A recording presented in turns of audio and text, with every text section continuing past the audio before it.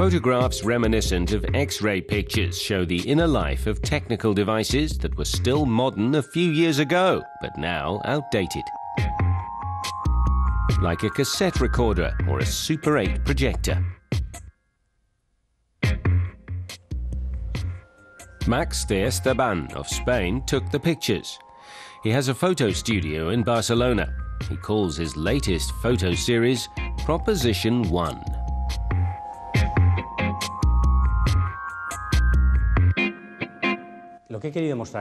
With my project, I want to show that the constant progress in technology can be simultaneously good and bad for art. My photos wouldn't have been possible if I didn't use the most modern cameras. On the other hand, I photographed technical equipment that is out of date.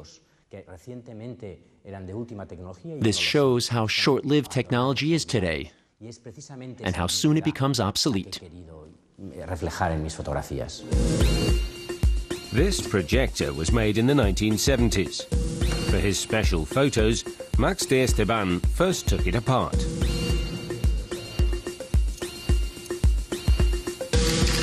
Then he sprayed the parts with white lacquer.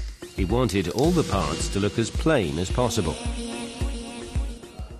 The white paint makes these devices symbols. They shouldn't have their original color or original structures anymore.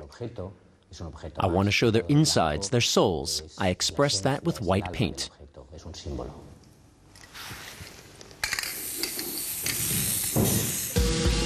Max de Esteban then arranges the disassembled piece of equipment, in this case the projector. First, he photographs the front. The digital camera is connected with a colleague's notebook. The colleague sees the photos immediately and can check their sharpness.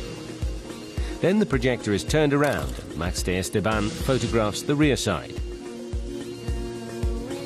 Finally, he reassembles the piece of equipment, photographing each step. The projector has few parts, but Max de Esteban has taken apart, photographed, reassembled and again photographed devices with up to 50 parts. I'm actually an engineer, and that helps. As an engineer, I'm curious and very interested in technology. I want to understand exactly how things are built and how they function. I really want to show the insides of a piece of equipment, and you can see that in my photos.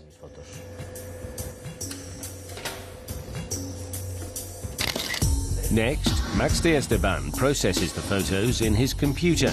He takes the best photos of the front, back, and covering.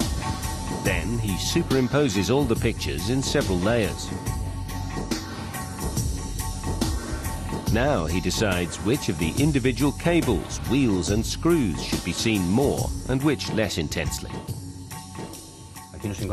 Here we see the first level of the picture. Now I'm laying a second image over it.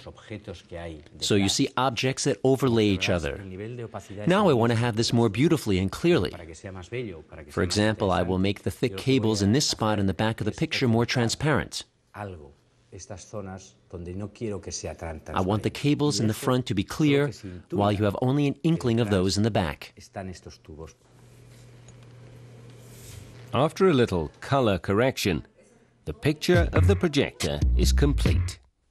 For a single photo of this kind, Max de Esteban works for 2 to 3 weeks. The processing on the computer is what takes most of the time. The entire series is currently on view in a gallery in New York. A print costs €3,000. When people see my photos, they are astonished. They ask how I did it. They think they are really X-ray photos or maybe painted pictures made with ink or charcoal. Some even ask me whether I've built a huge machine that can look through the devices. I think it's great. Everyone is astonished.